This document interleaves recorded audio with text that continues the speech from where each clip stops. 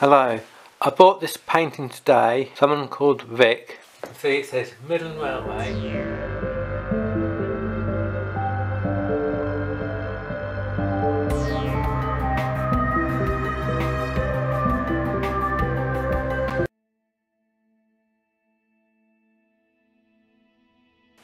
And along the bottom it says London, Manchester, Liverpool Express through the peak of Derbyshire.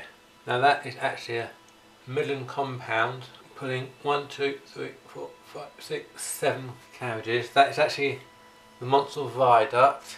That's the River Wye going through there. This is a model of the Midland Compound 1000. Little man there, good detail inside. This is not a review of this model, but just to, I know in the painting there, the effects can't say that word, progressive. Anyway, you can tell that it's too big. One reason why they painted that locomotive too big. That should be a lot smaller, but they made it a lot larger than it should be. I'll tell you a bit about the Midland compound. Midland Railway 1000 class was a passenger steam locomotive designed by Samuel White Johnson, Chief Mechanical Engineer of the Midland Railway. They were developed from a batch of 5 locomotives introduced in 1902 with a variety of interesting features.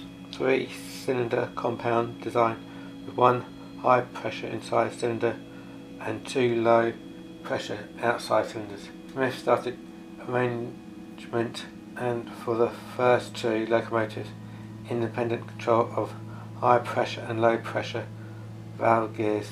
Johnson successor Richard Dealey built an enlarged and simplified version of these locomotives, fitting his own starting arrangement and making the engine simpler to drive. Here's a quick, more of a close-up of the painting. You can see maybe I said that's the river there, the viaduct, all the hills in the background, and the Monsal Head Hotel is just up there, out the pitch. You can't see it in this painting, but that's where I work.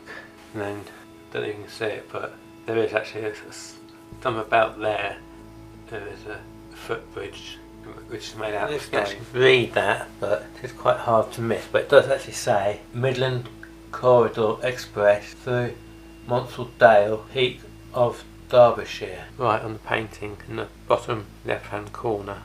Now I've just turned it over because on the back it does say X Bear Lane Station, Hersham. Apparently that's where this used to hang at Bear Lane Station.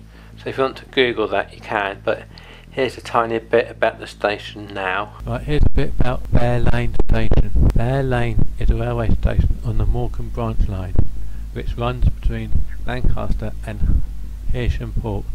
The station is situated 2.5 miles west of Lancaster, serves the suburbs of Bear in Morecambe, Lancashire. It is owned by Network Rail and managed by Northern Trains.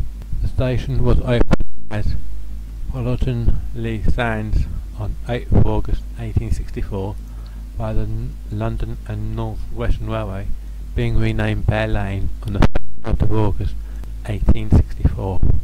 A level crossing with the highway known as Bear Lane exists immediately to the west of the station, which until recently was controlled by the adjacent Bear Lane signal box, a fringe cabin to the Preston PSB area.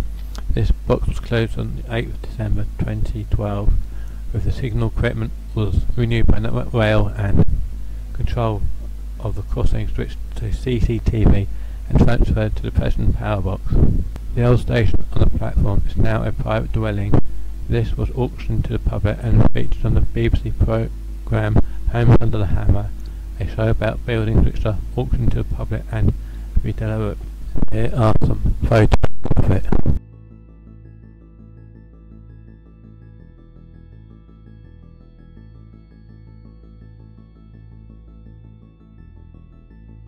And as you can see there's an old black and white photo back in the day.